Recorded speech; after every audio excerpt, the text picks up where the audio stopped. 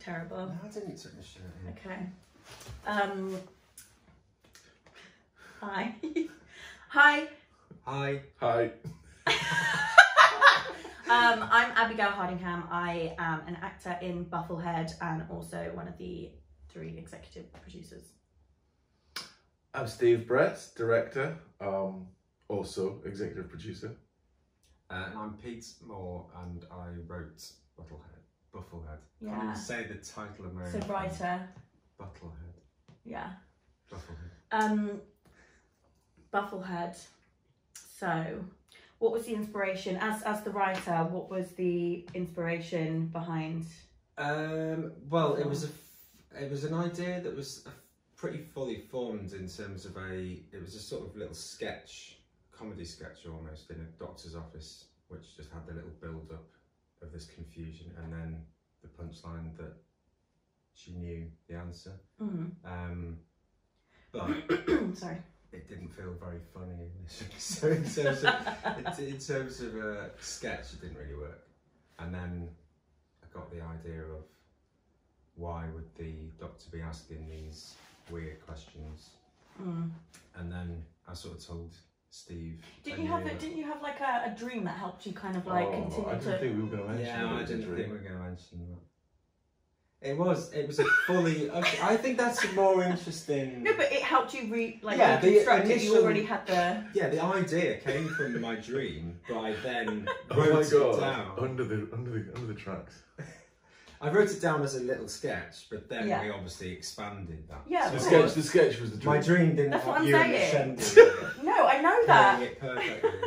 But yeah, it was a dream. I woke up with this mad idea in my head that the doctor. Who was it in the dream? Who was it? Yeah, Rishenda and somebody else. Obviously, Michael Caine was. Oh my God. No, yeah, it was a dream initially, but then expanded on it. That, Yeah. What inspired me from your script was having had my own issues with mental health. I knew how difficult it was. Sometimes you feel like you're jumping through rings of fire just to get your voice heard. So I really liked that you took like the comedy element you put a comedy element on something that like I personally understood. Not that I had to quite do the same thing, but yeah, the stress that's added to the patient who has already obviously got a situation with anxiety or whatever, that meant something to me as well, something that I identified with. But yeah, so we all kind of had that in common in terms of trying to tell that particular story. Yeah, to make something funny, but also something personal. Yeah. Yeah. What about you? Why did you want to... Well, I was going to say, is it really sarcastic about being an arsehole now after you two talked about mental health? Well, what inspired you from the script? The way Pete looked at me with his sad eyes as he pushed it across the table at me and said, "What do you think?" Yeah, I echo all of that. But also, I was really interested in just in something that could have quite easily been a really short play, like the shortest play in the world, but essentially just a two-hander in one room. I'm quite interested in small amount of cast members and small amount of locations. Yeah. In general, so yeah, I think that was quite interesting, and then just how ridiculous it was. Yeah. quite like the challenge of trying to make something so ridiculous so normal. Yeah. Which you and Rishenda did. Yeah.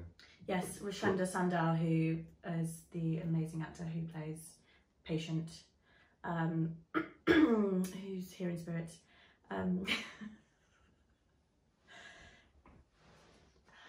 She's not dead. Oh. So yes, what was like one of the like more fun aspects of shooting it for you, or like what was like a cool aspect of like seeing it from page to being on? Well, one of the big difference from what I initially saw in my head was our location that we got, and obviously seeing you guys saying the lines was amazing, and yeah, the location we got did add something massive, because obviously my initial thought was just, a little pokey NHS style doctor's office, you know, swivel chairs and all that. And then we got this incredible. Yeah, the location was really like a game changer massively, and we should mention Sherry Darbin, our producer, who was amazing at helping us. Also in spirit. Yes. Also still alive. Yes. Who helped us wrangle getting. She basically handled the budget so incredibly well because we had to. We didn't really anticipate how much the COVID insurance was going to cost, and also that on top of insuring all the cast and the crew as well. That we managed to wrangle the price of the location down to something that they weren't quite used to asking people for. But yeah, that was the location was really awesome. East Winter Garden. East Winter Garden in Canary Wharf, yes. I'm just going to quickly check the camera because I've just got this really sinking feeling that you've not recorded any of it. Quick, go. Is it? Please tell me it is. Yeah, it is, yeah. Okay, sit We're down. 6 minutes. Oh my god, thank god. Okay, right. 4 minutes left. Okay. What was like cool about you when you got on set? No, I actually, to echo what Pete was saying about the location, yeah, I think that was probably my biggest internal struggle was what did I want it to look like? Which route did I want to go down? Did I want to go down real normality, you know, like Pete said, you know, crappy NHS office, doctor's office, you know, with moths trapped in the light frames of the ceiling and, you know, posters for trying to quit smoking, or right from the offset that I wanted to feel weird. And I think I was probably led by just the locations that we did see, especially given that they were probably quite limited, given that we were in the middle of a pandemic, just about to go into full lockdown, which we just snuck in by. So I think, you know, it was hard not to fall in love with East Winter Gardens when we saw it. And then our designer Ed Turner, he started to point out really interesting things that I hadn't really spotted about the floor being, you know, the sort of the really ancient symbol for water, that kind of zigzag, and the colours, you know, sort of connecting to different types of ducks, and you know, and so we just couldn't really ignore it. And actually, we should say the zigzag pattern. We got my sister, who did the artistic design for the tarot / ink block cards of the duck. She created them, drew them, illustrated a completely original design. She carried the pattern of the floor onto the back of the cards, which you don't really get to see. You get a small glimpse, yeah. Which is surprisingly considering the table's made of solid glass. And we had the table handmade. Perspex, yeah. And they had the little. The location of the table. Yeah. I mean, really informed the film. The location was pretty much most of the budget. And the table was pretty much the second bit. Yeah. Where is that table now? It's kind of sandwiched between our headboard and the wall. Oh yes, that's where it is. So I keep every new job I start, I'm always like, does anyone want a Perspex table? Perspex clear table with tarot card grooves cut into it. Yeah. Good deal. Really good deal. Yeah. I just loved getting on set with Rashenda. Rashenda and I both share the same agent, and she's someone that I have known of and admired for a long time, and we all unanimously were like, if we can get Rashenda, then that'll be amazing. Yeah. And so thankfully having that in with having the same agent, he was able to put it across her desk. Yeah. And so yeah, she is just so funny and brilliant, and she just stepped off of Steve McQueen's Small Axe. So we felt really lucky that she. So similar production size. Yeah.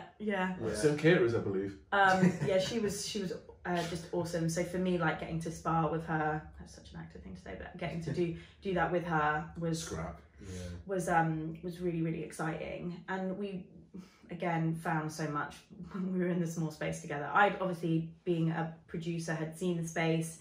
And been a part of something that I had never been a part of before, which is those aspects of the behind the scenes in the preamble to shoot.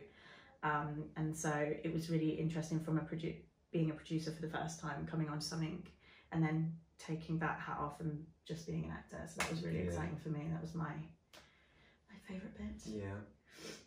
I think for me it was exciting and scary that it was, whatever decision I made was absolutely just my decision. Yeah. I'm so used to being part of a much bigger machine in my everyday job where I can hide behind the BBC. well, the BBC wouldn't let me do it that way, or ITV wouldn't let me do it that way, but because I didn't have anybody like that, you know, I thought, oh my god, if this is shit, that's because it's me. Well, thank God it's not. Yeah.